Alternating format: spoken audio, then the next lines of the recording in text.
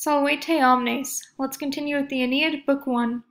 Trostiriusque mihi nullo discriminagetur, atquod tinam rex ipse noto compulsus eodem, ad foret Aeneas, equidem per litora certos demitet Libiae lustrare extrema iubebo, si quibus iectus Silvis aut oribus erat.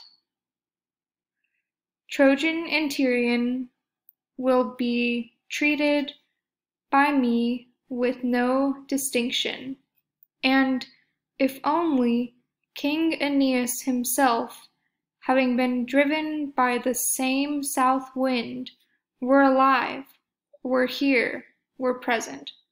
Translate that as were present, were here. Ad foret comes from ad sum.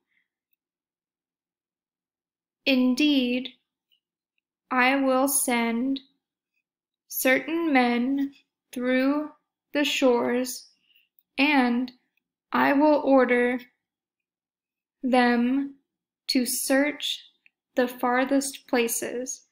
Extrema is an adjective here, so you have to imply loca, places.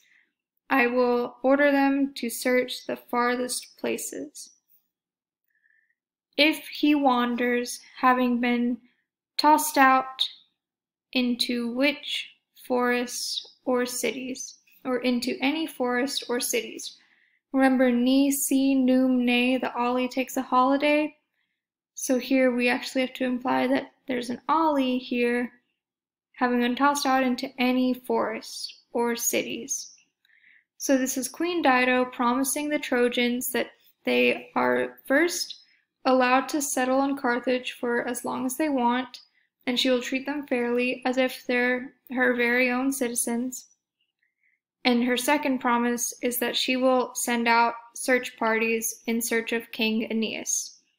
She's saying if only he's alive, and if he's alive, I'm going to send out men to search for him and bring him back here. And here we have some future tense verbs. Dimitam, from dimito, dimittere, so you can tell that that has a future ending.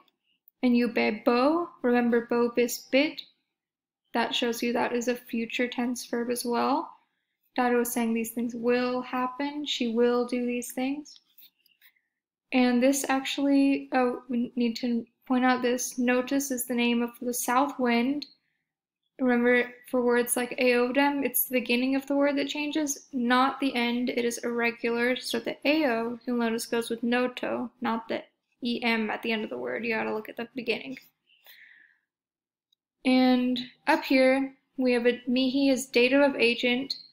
It will be done by me with no discrimination, or Trojan and Tyrian will be treated by me with no discrimination.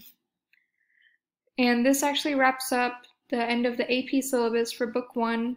Of course, there are more things happen in Book 1, and you have to read that in English, but this concludes the Latin that you have to translate for Book 1 of the Aeneid.